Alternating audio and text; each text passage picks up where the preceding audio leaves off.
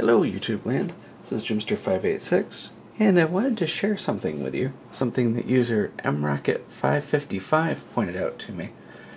This is a simulation of a fire service demo in a high-rise building that was made here on the internet. So I want to show you give you a quickie look here as to how this works.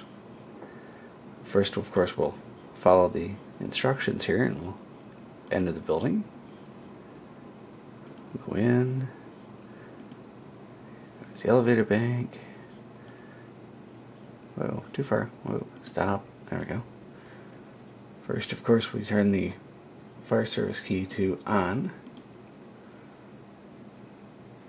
We'll enter the elevator. It's not a real big simulation, so I'm hoping you can see this okay. Just adjust the camera a little bit. Now, of course, we'll turn the fire service key to on. Now I have control of the elevator.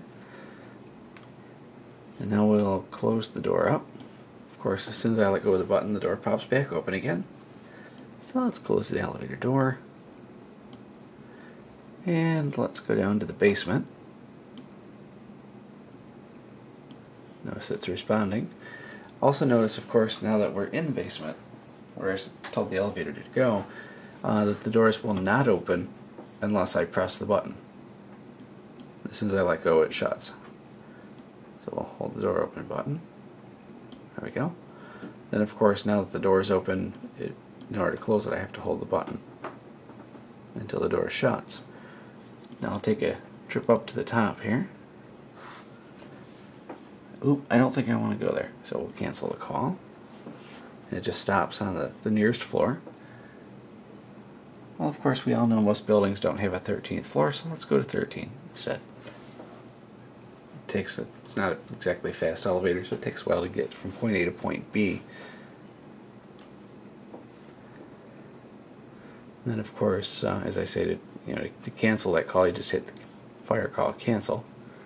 And it'll stop at the nearest floor until you decide where it is you want to go. And again, the door sits here, or it sits here with the door closed until I press the button. You have to hold the door open button all the way until the door opens all the way. Close it up. And let's go to a lower floor. Let's pick one at random here. Oh, no, I wanted to go up instead. It's a nice feature here to be able to stop the elevator and decide where you want to go. So let's see what happens if I turn the key back. By doing that, it's going to return me to the lobby. The only thing I haven't figured out with this demo is how to actually shut it off from the lobby. It doesn't seem to want to let you do that. Which you should be able to turn the key off in the lobby and return everything to normal service, but for some reason it doesn't want to do that. So now, of course, we've been recalled to the lobby.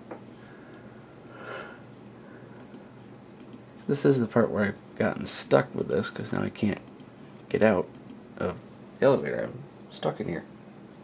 I just want to give you kind of a quick look at this. Again, this is something that user mrocket555 sent me the link to this. So thank you for that, and just wanted to show you how this works in a simulation of a high-rise office building. And that's about all I've got for you. The fire key is off in the elevator. It's still on out in the lobby because it's not there. You can't turn it off, but it's off in here, and so this car won't do anything until the key is turned back on again. So just a quick demo, and thanks for watching. Hope you enjoyed.